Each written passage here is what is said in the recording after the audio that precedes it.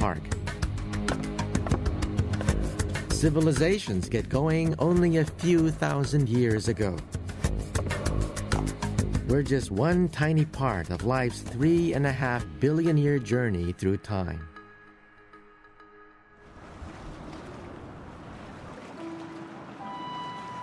When we stop to think about the vastness of time and life's journey through it, it makes us feel so insignificant. But it's also amazing that we're here at all, able to think about our place in time. And to realize that one day, humanity and all our glories will be gone. Time erodes everything too. 99.9% of all species that have ever lived on the Earth are now extinct. And one day we too may be erased. Our new perspective on the vastness of Earth's history teaches us that life is very transient. When and how we may meet our end, nobody knows.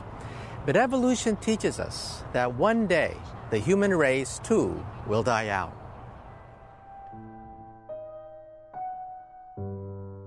So, how far might humanity stretch into the future? It's impossible to tell for sure, but that doesn't stop us from imagining.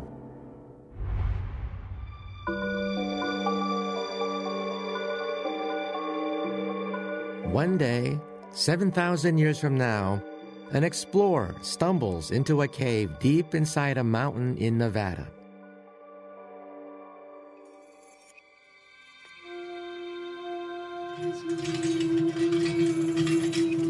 He might find something extraordinary. It's a clock unlike any ever built, designed to run for 10,000 years.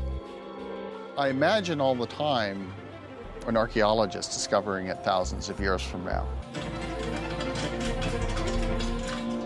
Its creator, Danny Hillis, is an inventor. To conceive this clock, he had to ponder a future beyond our civilization. I've come to realize there's no way I can possibly plan for what people are going to be like 10,000 years from now. Will I relate to them? Will they look like me? Will they be my descendants? Or will they be from some other part of the Earth or some other planet? Or it starts raising a whole bunch of questions that you don't normally think about. The mechanics of the clock will be on display so that any people of the future can see exactly how it works. Danny's used the natural cycles of the planets as a universal language of time. He's reaching across time to speak to any civilization that might follow us. What I want to do is say to the people of the future, well, we did see, even when we were going through that crazy thing that happened around the year 2000, the few centuries around it, even then we realized we were part of something larger that lasted a longer time. Should an explorer of the future find Danny's creation, his 10,000-year clock will respond. If you showed up 5,000 years from now, this is what they would play.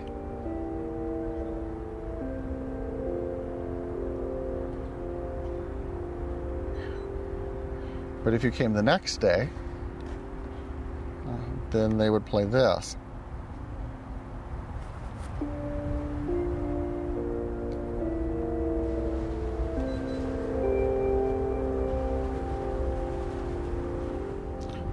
So you see, each day is almost exactly the same as the one before, but each day is absolutely unique.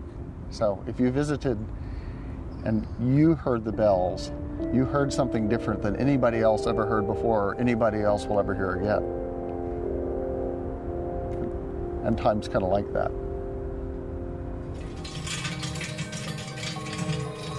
But even Danny's clock of 10,000 years is nothing in Earth's time scale. So, what is our ultimate future? When will our Earth's time be over? The answer depends on an understanding not of life or the earth, but of our sun.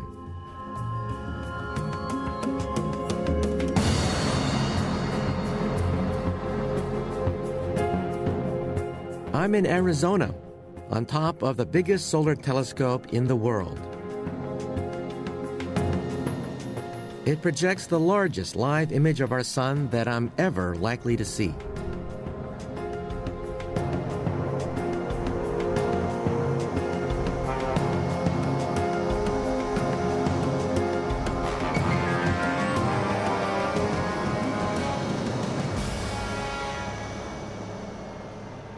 I have never seen the sun like this before in its full glory. This is fantastic. The clarity, the size. And over here, you can see a sunspot representing a cooler storm on the surface of the sun. This is truly magnificent.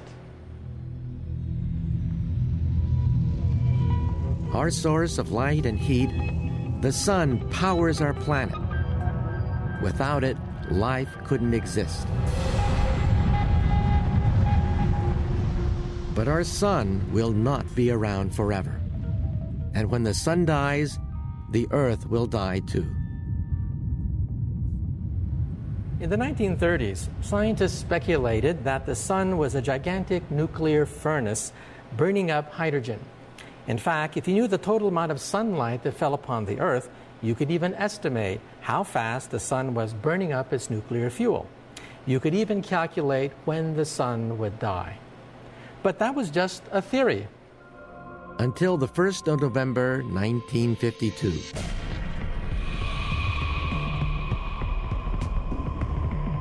On an island in the Pacific, the most powerful bomb in human history was being tested. For the first time, by fusing hydrogen atoms, scientists were duplicating the very process that drives the sun's furnace.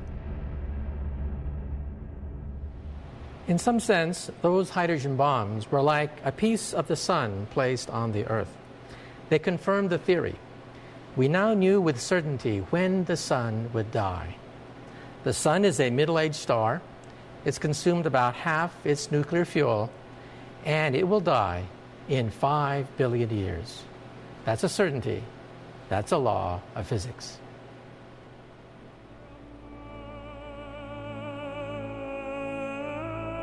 We've seen the birth of Earthtime 4.6 billion years ago, and now we know the end in another 5 billion years. The Earth is halfway through its life. We have at last found our place in time. Just a tiny moment in our planet's great story, a transient fragment doomed to pass. But maybe, just maybe, we can escape. When I was a kid, I used to read a lot of science fiction because it would take me to a world of fantasy and adventure.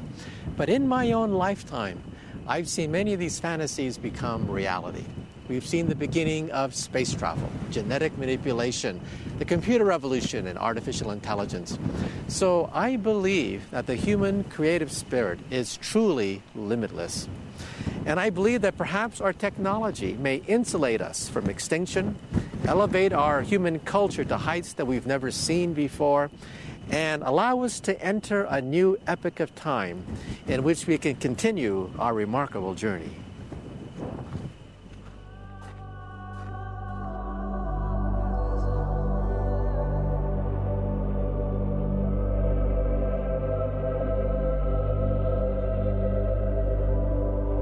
In my next slice of time, I'm going to be exploring the furthest reaches of the universe to ask, will time itself ever have an end?